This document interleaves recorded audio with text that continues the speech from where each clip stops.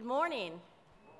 Welcome to the house of the Lord as we celebrate and worship together today. And this morning we continue our sermon series on the fruit of the Spirit. So we're excited to have you with us. Also notice in the bulletin the different opportunities that we have. We have a couple of Bible studies, one on John that'll be Wednesday night on Zoom and Thursday in person, starting August 16th. And then we have a Zoom Bible study Tuesday at 5:30 with Lindsay studying Simon Peter. We also have our school supply and backpack collection, and this gives you everything that they need to have in their backpacks. And if you will start bringing those, we'll set up a spot out there to make our collection. And this goes to the little schoolhouse. And it's about 45 kids that need help and support, and we do this every year, and we've probably been doing it since the 1990s that I'm aware of, so it's a wonderful opportunity for us. We also have our Fifth Sunday offering for the children's home, if you're interested in helping support that as well. Let us prepare our hearts for worship as we stand with our opening hymn, "To God Be the Glory." Let us stand.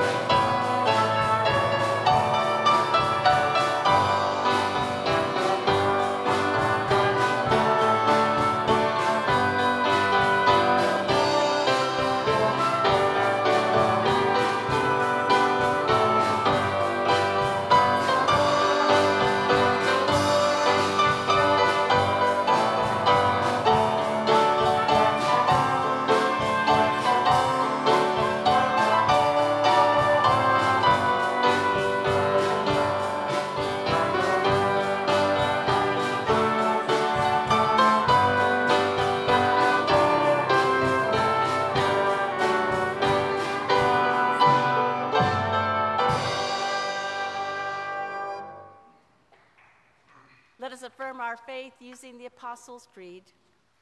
I believe in God the Father Almighty, maker of heaven and earth, and in Jesus Christ, his only Son, our Lord, who was conceived by the Holy Spirit, born of the Virgin Mary, suffered under Pontius Pilate, was crucified, dead, and buried. The third day he rose from the dead. He ascended into heaven and sitteth at the right hand of God the Father Almighty. From thence he shall come to judge the quick and the dead. I believe in the Holy Spirit, the Holy Catholic Church, the communion of saints, the forgiveness of sins, the resurrection of the body, and the life everlasting. Amen.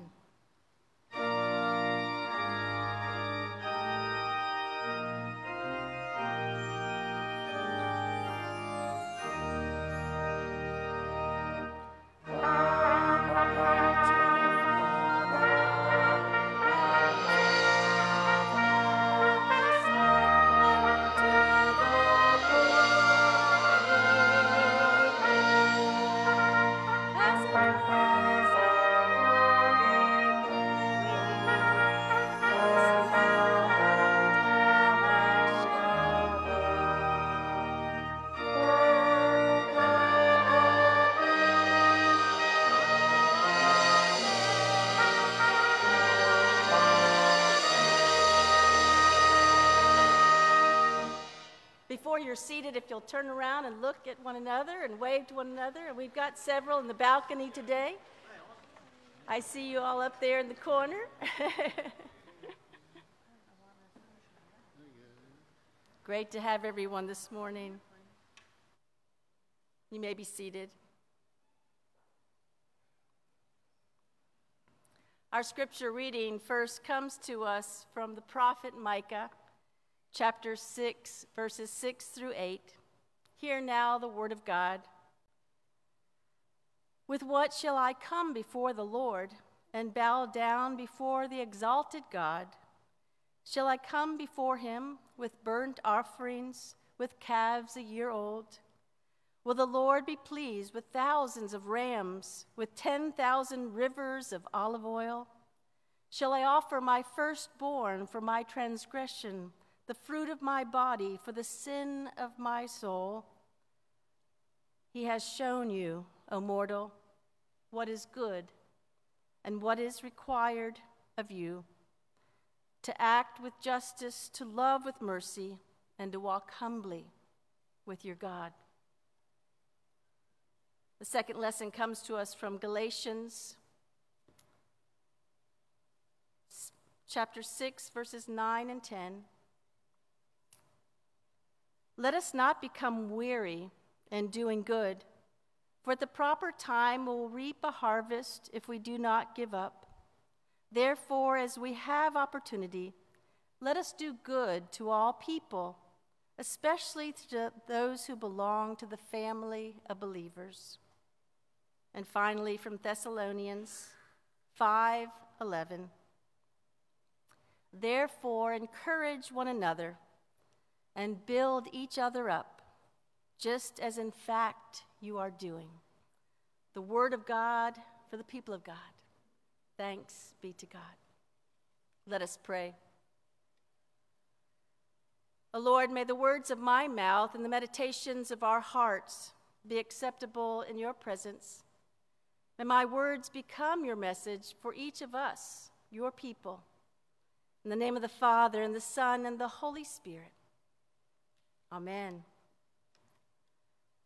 As many of you know, I was gone last week for a wonderful wedding. My nephew, my youngest nephew, Jack, was married in the Amalfi Coast. Somebody's got to go there, right? It was wonderful. It was beautiful.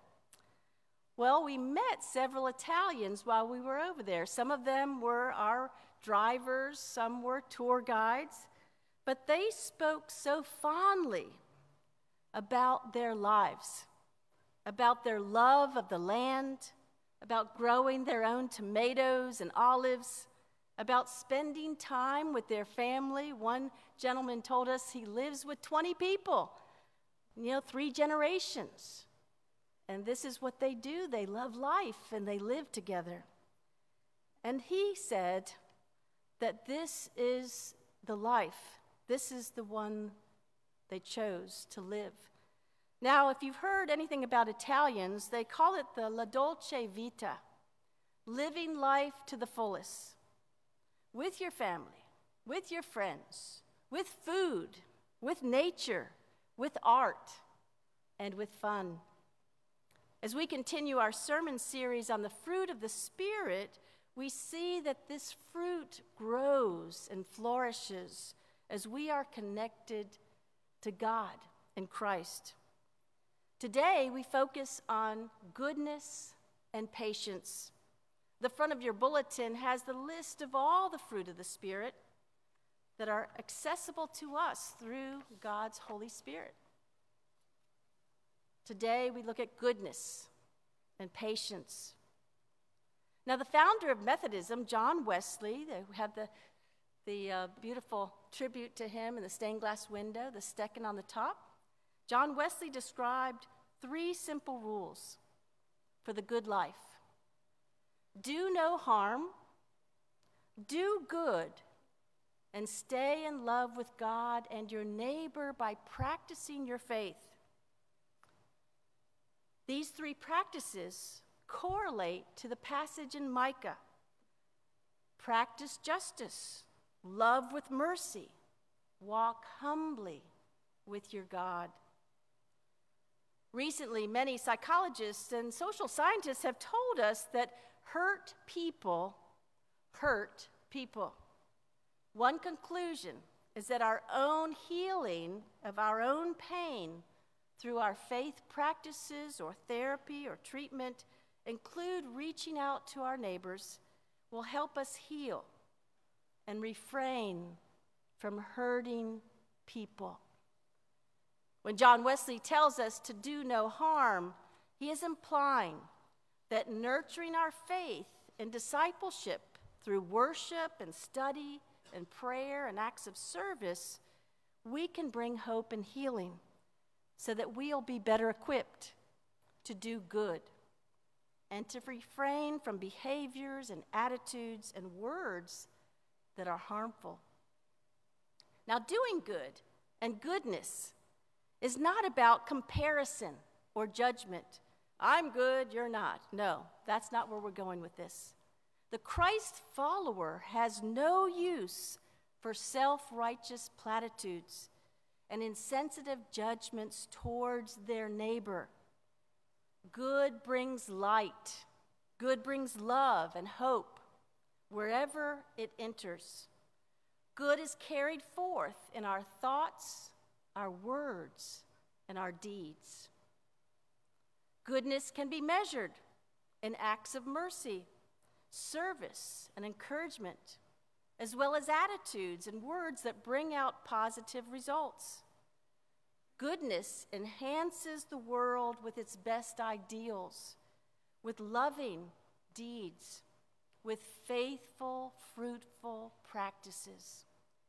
Goodness overcomes evil and triumphs over the obstacles placed before it through a commitment to shared common goals and common values.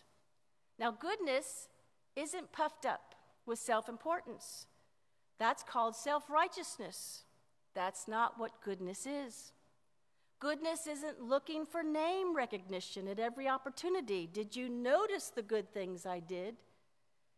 Sometimes people will take a selfie of something they're doing that's good. Now, the one thing you'll notice is that goodness should be pouring forth daily, not just on special occasions. Goodness is served best by being part of something bigger than ourselves and making a lasting contribution. One of our responsibilities as Christ followers and leaders is to use our influence to eradicate incivility, disrespect, and rudeness, which are undermining our families, our communities, even our churches. It's not just about noticing or denouncing the wrongs around us, but actually committing ourselves to a higher standard. A standard that uplifts and empowers rather than puts down or belittles. Jealousy and insecurity and abuses of power contribute to harm. Do no harm. Encouragement, accountability, and empowerment lead to goodness. In a recent article in a magazine called Work Human, creating a culture of goodness in the workplace is seen as the most resilient and sustainable practice for a business to thrive. According to Paul Betts, a coach for more than 250 executives and CEOs, goodness is creating an environment where people thrive together in a culture of encouragement, accountability, and positive teamwork. He's the CEO and founder of Good Leadership Enterprise. He points out that a job for the leaders is not only to find goodness, but to make it grow in every person as a part of their enterprise. He believes that leaders can do this through what he calls the 7 F's. Now, you've heard some of these before: faith, family, finances, fitness, friends, fun, and future. This is going out in the business world, a culture of goodness. What causes people to thrive? He compares these 7 F's to wheels on a cart. Momentum will ensue if the 7 are in balance. But if not, it's difficult to move forward. For faith, he mentions that the focus is spiritual well-being. He notes that even 4,000 years ago, Egyptians and Chinese figured out that the most productive people have a connection with their mind, their body, and their spirit.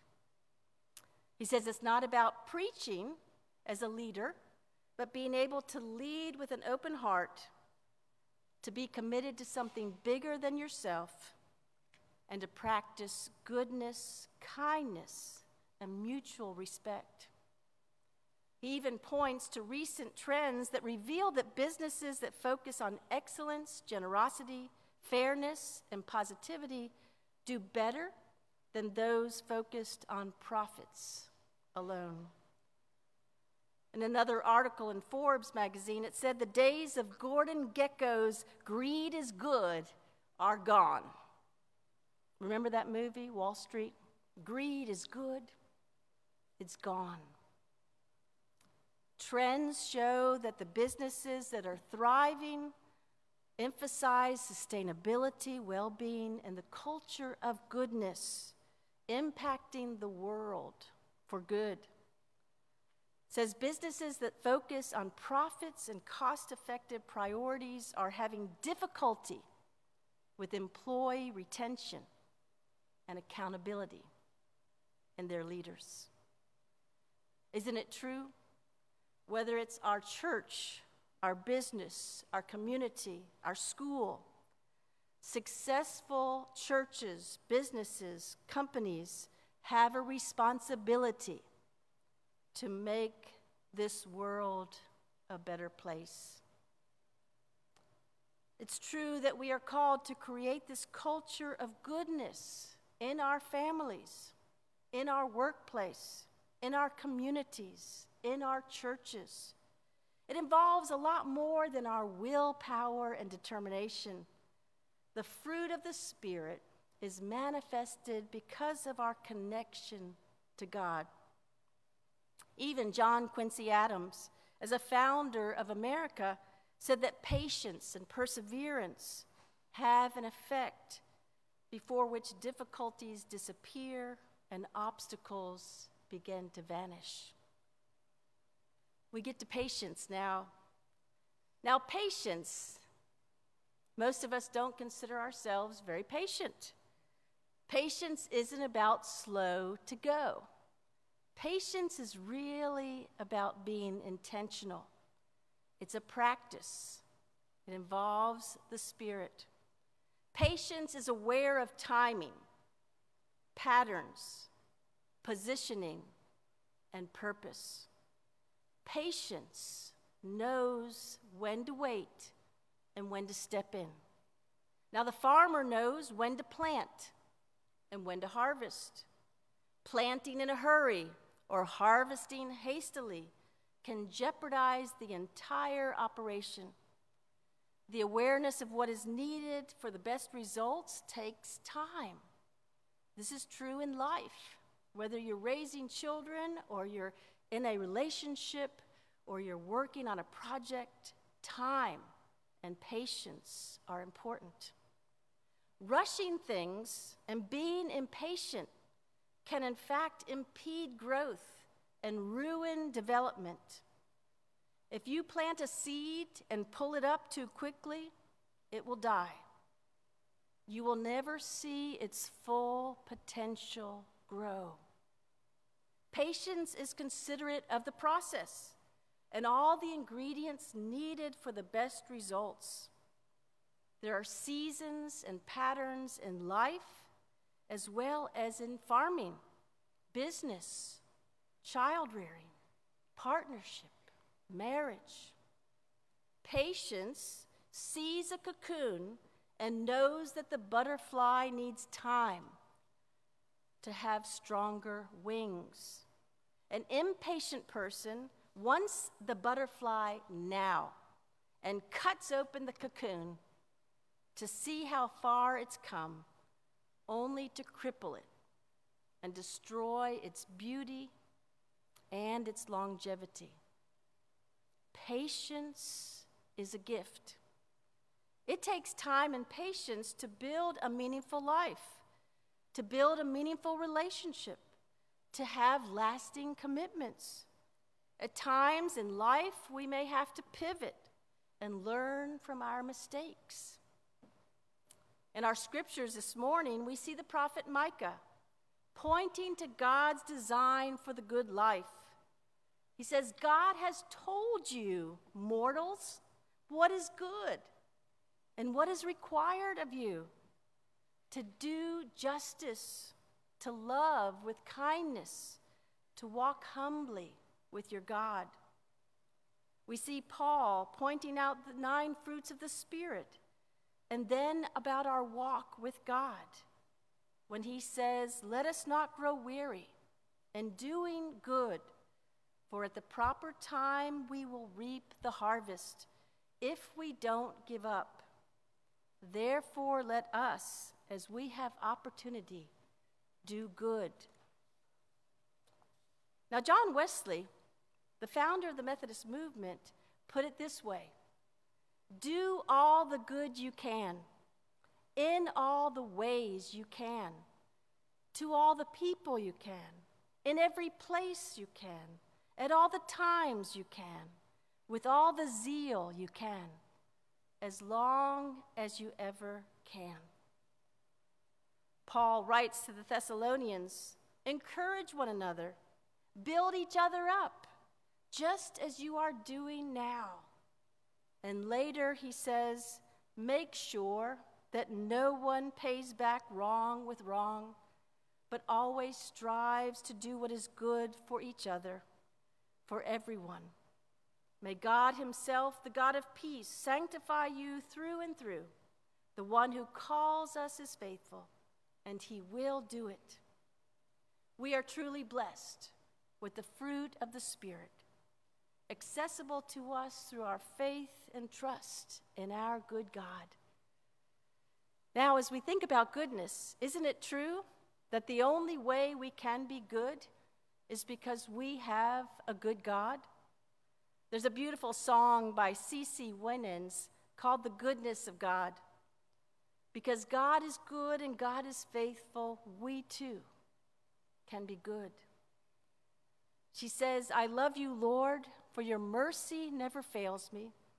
All of my days I've been held in your hands. From the moment that I wake up until I lay my head, I will sing of the goodness of God. Because all my life you have been faithful, and all my life you have been so, so good. With every breath that I am able, I will sing of the goodness of God. I love your voice, for you have led me through the fires. In the darkest night, you are close like no other. I've known you as a father. I've known you as a friend. I have lived in the goodness of God. Even King David, the psalmist, knew this well when he ends his famous shepherd psalm, Psalm 23. Surely goodness and mercy shall follow me all the days of my life, and I will dwell in the house of the Lord forever.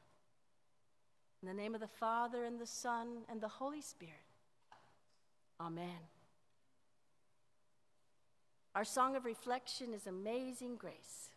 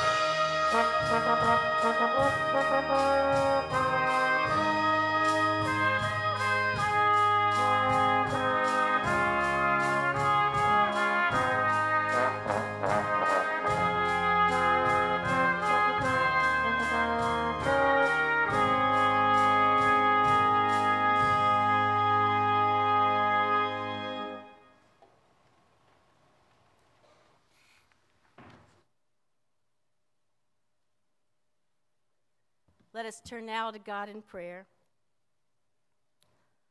O Lord, most holy and gracious, we are grateful for your goodness, for your faithfulness, even for your patience with us. Forgive us when we are short-sighted, when we do not see all the potential before us, when we are not willing to take the time necessary.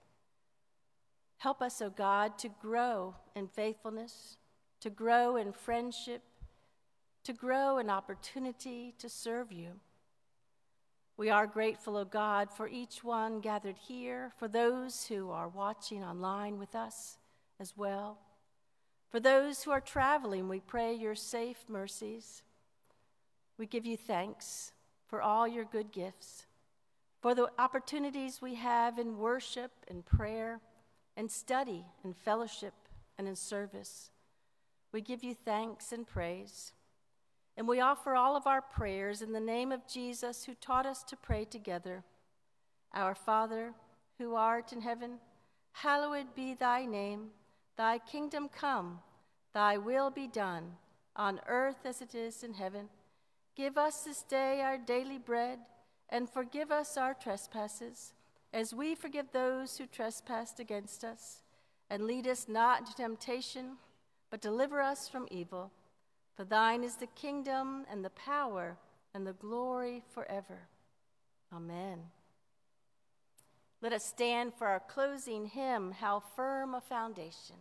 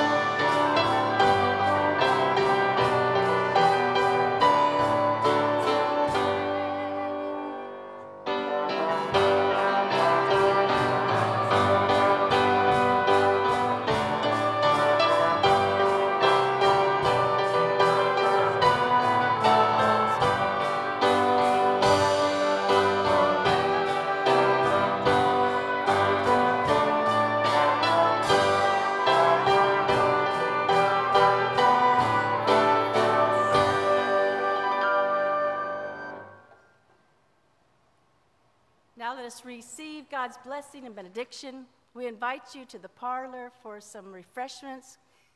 Let us receive God's blessing. The Lord bless you and keep you, make his face to shine upon you. May he give to you the gift of goodness, that others might see in you a glimpse of his love. May he give to you the gift of patience, that you might know the timing, the pattern, and the purpose. Receive these gifts in the name of the Father, and the Son, and the Holy Spirit. Amen.